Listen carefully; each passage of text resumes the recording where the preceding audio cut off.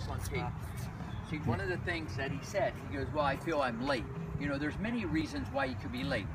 You know, footwork, whatever. So I don't want to get into the footwork because obviously if you're not in position, if Federer's not in position, it don't matter how he does his stroke. Okay? But what I need to address is kind of what I see, and these are what I call the big ticket items. I'm going to start with your forehand first. Ready position. See, the first thing that jumps out at me that's going to be more problematic than anything is when he takes the racket back. I like the fact that he has kind of a short stroke, and I like the fact that you keep it on this side of your body. So there's some positive. But Eric hardly ever turns his shoulders far enough. And as a result, he's going to open up too quickly. People might tell you this. You're going to open up too quickly. His head's going to move, and his shoulder's going to move way too soon. So when the ball comes, go ahead and turn. When he turns, go ahead and put your foot out. That foot that. Now, this has to be like that. This guy never, because I gave him like 12 balls, he never turns. He's always facing the net. He's like this, look. See this? Now, what happens is you lose a lot of power. He's going to lose a lot of control. You're not going to feel what we call connected. See, the upper body has to turn like this. Super Eric goes like this. You see how now what happens is, can you hit it? Yeah. Does it work? Yeah. Will it improve?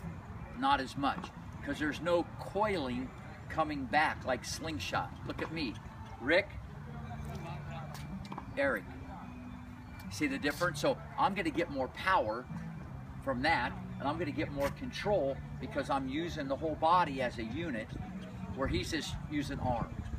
Now, when people tell you more top spin, all this stuff, it doesn't really matter, because what I'm doing, I'm going down the assembly line. I'm looking at his game, and I'm going to tell you what are the main things that need to be addressed first. And one of the basic things is when the ball comes, you have to be turned sideways. Super Eric goes like this. I got to hit it. So he's just like that, playing the game. But he has good hands. He has good hands, but his stroke looks like he's playing ping pong. And I know he plays a lot of ping pong. I already know this guy. He probably just goes like that. So this is going to be a little different. So when he turns, go ahead and step out with your back foot. Put your foot out.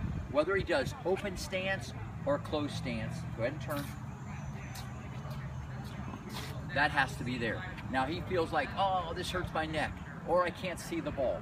He needs to turn his shoulders. Okay, put your foot back a little bit. That way. Good. So he needs to turn his shoulders every time farther than his hips. Watch. Say I do open stance. Watch. See how my upper body is farther than my lower. Super Eric goes like this. That's where he's at. So he just play with the arms. Super Rick. So the first thing I got to address is show me. How many times you do that? Not much. That means never. I know kids, trust me. That means never. No, do it again. So every time, that's all I want him to do. That's the first thing. Pull my racket yet, or You can like, yeah, once you do this, you can let go. okay. But I want the left, I was good, good.